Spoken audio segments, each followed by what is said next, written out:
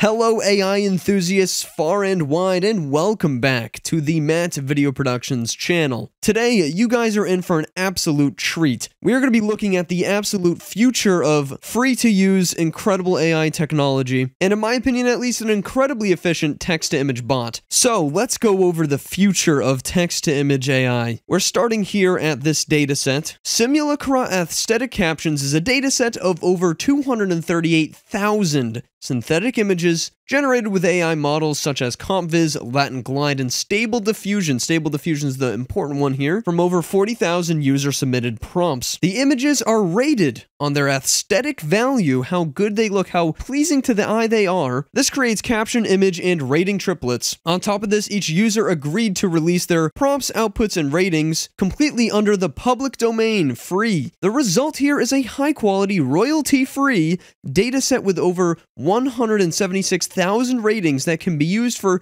projects such as filtering datasets, generative models, training a prompt generator, extracting vitamin phrases. These are popular text-to-image AI phrases, and alignment research. I promise you guys I'm not trying to bore you with complexities. This is all very important. By the way, all the stuff you see in today's video will be linked in the description. So, Stable Diffusion, which a lot of you viewers who are in my Discord server probably already know about. By the way, link to my Discord server down in the description. We talk about a lot of cutting-edge AI stuff on there. Stable Diffusion is a part of the latest AI image models by Stability AI, and you can sign up for the beta, similar-ish to DALL-E 2, but much more open. Will be linked down in the description below. I've already signed up, but in today's video, we're actually going to be looking at an AI that already uses Stable Diffusion, so I kind of already have access to it. Stable Diffusion is created by Stability AI, and Stability AI is a truly open AI company. AI by the people, for the people. Again, here's the Stability Diffusion beta you can sign up for. Really incredible images. As you can see, Barack Obama is just right in there. They ain't holding back. Some of you guys more versed in the AI community might recognize a few of these, and coming soon, Imagine AI, which I believe uses Stable Diffusion and is going to be fully open sourced, which means anyone can download and use it and create and mess with this AI, which means really good free AI for the entire public. So basically, Stability AI is this company similar to OpenAI that creates all this AI technology, except it's all like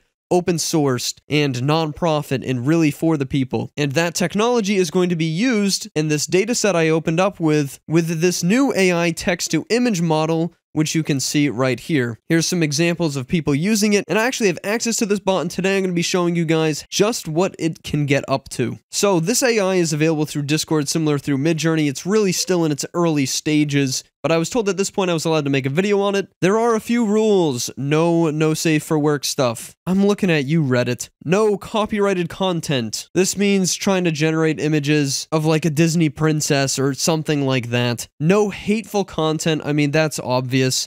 And no personal info. I mean, do you really want to be putting your personal info out there anyways? Famous people seem to be allowed though so far. We've got a lot of Snoop Dogg here. Snoop Dogg smoking with Albert Einstein. This is like Snoop Dogg Albert Einstein that it generated here. As you guys can see already though, the model really follows this aesthetics type of thing, which is sort of the whole point. And again, the dataset for this is actually quite small, but the ratings increase the efficiency by tenfold. I mean, that's not an exact number, don't quote me, but it does increase quite a bit. So you'll see there's actually quite a lot of coherency with this model, as well as beautiful aesthetics. So this is Origami Godzilla Destroys Origami Tokyo. We got a pretty nice Origami Godzilla. This is just a portrait of Albert Einstein, almost photorealistic here. This is like obviously some image of a panther. It was a very, very long prompt, but look at how great that turned out. This is already proving that these new technologies that are coming out, especially open source ones, are going to be super beneficial. And to compete with this stuff in the future, DALL-E 2 is going to have to kick it into high gear. They're going to need to restructure their pricing for sure after looking at this AI. And as you can see, it still has a few stock images in there, but doesn't every text-to-image AI. Here's a little dongly. But yeah, this AI is very powerful already, and I'd like to point out that it's consistently changing like almost week to week with new various bots coming out, so all of this is subject to change. This is early access stuff, very, very early access stuff. It's already very impressive though, and most definitely competes with Midjourney, if not DALL-E 2 sometimes. These frogs ain't no joke. Well, how about we give this thing a shot for ourselves? So this bot's been through different iterations. You used to be able to rate images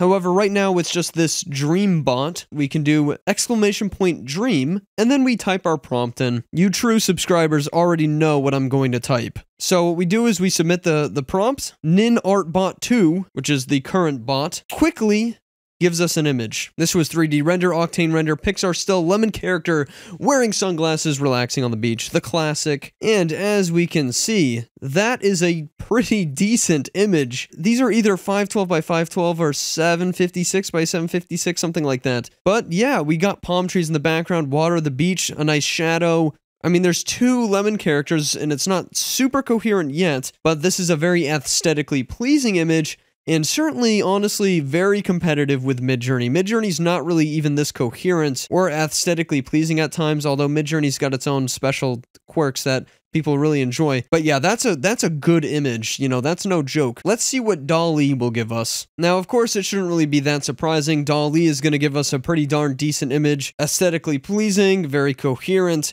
However, though, when you think about it, like, this is a great image and all, but folks, honestly, how far off is this image from this really? It really seems like it's just a little bit of coherency that it's missing. That's really it, and in a year's time, is DALL-E 2 with its paid model going to really be able to keep up with something free that could generate this? Not that Simulacrabot is going to be free by any means, I don't know anything about pricing yet, but it does use open source stuff, so it is possible that someone could create a free model with ads that could generate something that good or better in, you know, a year or two's time. Let's try to go for something like completely photorealistic, nature photograph of a frog. Right now, this bot is really quick too, by the way. So here's our nature photograph of a frog. I mean, it's definitely a frog, that's for sure. It's pretty darn photorealistic. If you didn't know better, this could be a photo. I mean, it just doesn't have the frog perfectly centered. But here's the beauty of it, we'll just rerun the prompt. And here we've got something maybe a little bit closer, not extremely coherent, but could Midjourney have produced this? That's what I want you guys to remember to ask yourself, although Midjourney is getting some very good updates in the future if you've seen my video a few days ago, but in its current state. Let's try a quick oil painting. Okay, this is interesting. This was our result. We've definitely actually had an oil painting of mountains overlooking the sunset. However, the whole thing takes place in someone's house. That is an oil painting in someone's house, so you can sort of see what it was picking up on. Nevertheless, this is a very coherent and beautiful image, which is sort of the point of Simulacrabot. Very aesthetically pleasing images. Let's try a quick character concept. We did get an error here, but again, this is very early access to this bot. We just rerun the prompt. There we go. We actually did get a pretty decent character concept for an orangutan. That's not too bad. There's a little logo up here in the corner, which they would not be a fan of, the creators of this, that is. This is the type of stuff they really want to remove from the data set, understandably. But yeah, this is like a gentleman orangutan, which was the prompt. Character concept trending on ArtStation. Very coherent and very nice image. Competitive with DALL-E 2, yet again. If this image was a little bit higher resolution and there are completely free upscalers to use, I would be like, yeah, that could be DALL-E 2. Let's try something that it should have a ton of data on no matter what. Most AIs can probably generate a decent golden retriever. So my golden retriever prompts seem to be stuck in limbo at the moment. Oh, here we go. We got one in a different channel. Now that's a nice photo of a golden retriever. If I didn't know any better, I could be tricked into thinking that was a real photo of a golden retriever. Simple as that. Looking at some other creations, Jeff Bezos in Grand Theft Auto 5, cover art by Stephen Bliss, ArtStation. And I gotta say, if you've ever seen the cover art for Grand Theft Auto, that looks very accurate actually, and it's really funny to imagine Jeff Bezos in Grand Theft Auto 5. We've also got more golden retrievers. Someone generated a golden retriever in the woods on a rock. We've also got Mark Zuckerberg in the style of a Grand Theft Auto 5 cover, and this one's really good. I mean, that looks like Zuckerberg. There's no doubt about it. That's probably one of the stronger suits about stable diffusion model, is that you can generate those famous people, such as Zuckerberg.